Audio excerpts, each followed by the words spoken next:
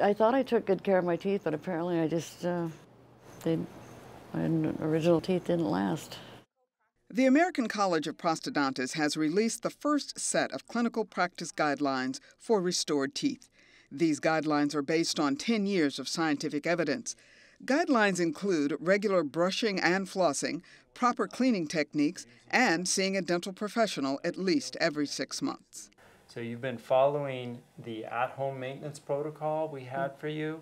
Twice a day, I brush with a high fluoride toothpaste, and I use a water pick flosser and use a prescription mouthwash. That's it. I do that in the morning and then before bed. These practice guidelines are really important for the patient because studies have shown that when patients are not adhering to a long-term maintenance program, there is a 90% greater risk of them having a failure within 15 years of getting these restorations done.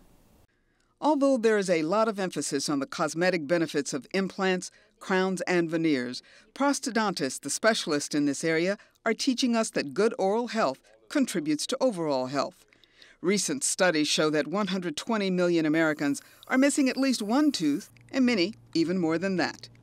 I think I was reluctant to smile a lot of times, and so I seemed kind of like not very friendly. First night after I got the restorations were finished, and we went out, my husband and I went out, and a woman came up to me and told me I had a beautiful smile, and it was wonderful. The prosthodontists are here to help our patients to achieve a long-term success and prevent any kind of long-term failures. For more information and a full list of these guidelines, go to gotoapro.org.